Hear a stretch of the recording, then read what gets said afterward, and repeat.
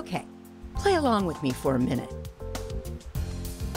Let's say you want to take a vacation that involves amazing mountain sports like ski jumping, bobsledding, or screaming down the steepest zip line in the world. But wait, what if you wanted to do all that in the summer? Well, this group of 3 athletic young couples is about to do just that. They've come from Phoenix, Arizona to Park City, Utah. Rich, Kathy, Doug, Rita, Jeff, and Su Ling are about to find out that this is probably the only place you can do all of these alpine activities and more in the middle of the summer. Their home base is this beautiful vacation rental home just minutes from the historic downtown of Park City.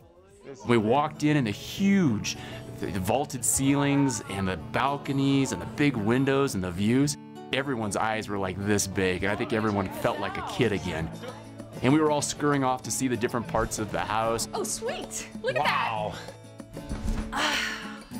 It was great being in a professionally managed home because, you know, it didn't feel super lived in, you know, like you see the grime of other people. It's kept very clean. They give you the little soaps and the little, you know, amenities that you'd expect in a hotel. It was great.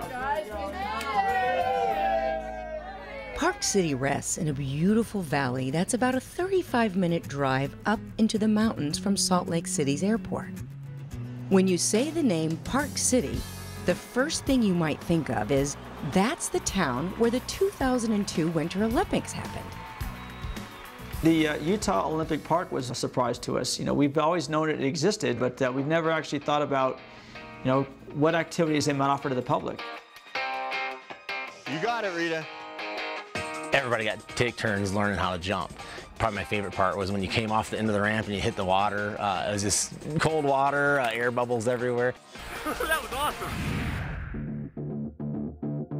First of all, I'd like to welcome you to the top. Our group divided into guys versus girls teams to take on something you don't find in your average ski resort: bobsledding.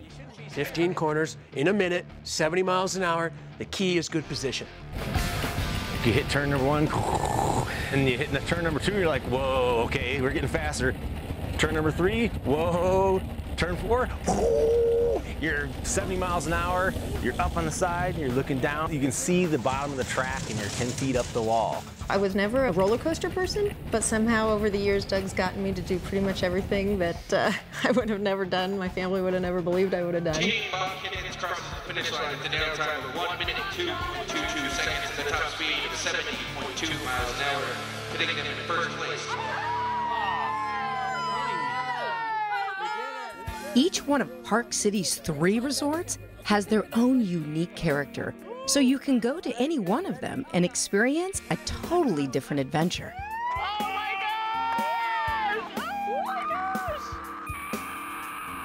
It's just this deep feeling inside where you're just excited. You just want to try it. It just cannot contain it. It just wants to burst out. So it's like, that is awesome. What brought our reunion group together in the first place was mountain biking. Most enthusiasts of this sport will tell you that Park City is one of the epicenters of mountain biking in the world, really. And because it started out as a ski resort, Park City's ski lifts allow you to make most of your bike trip downhill. I was definitely the slow one. I get all the dust. But they wait up, and you know, they get longer looks at the views than I did, but luckily they took a lot of pictures, so I can see them later.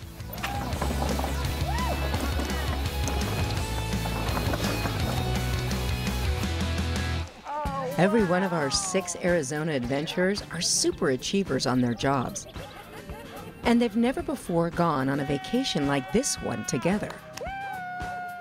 But if this trip is any indication, it won't be their last one. And when they do it again, there's a good chance that Park City, Utah will be right up on top of the list when they're getting away together.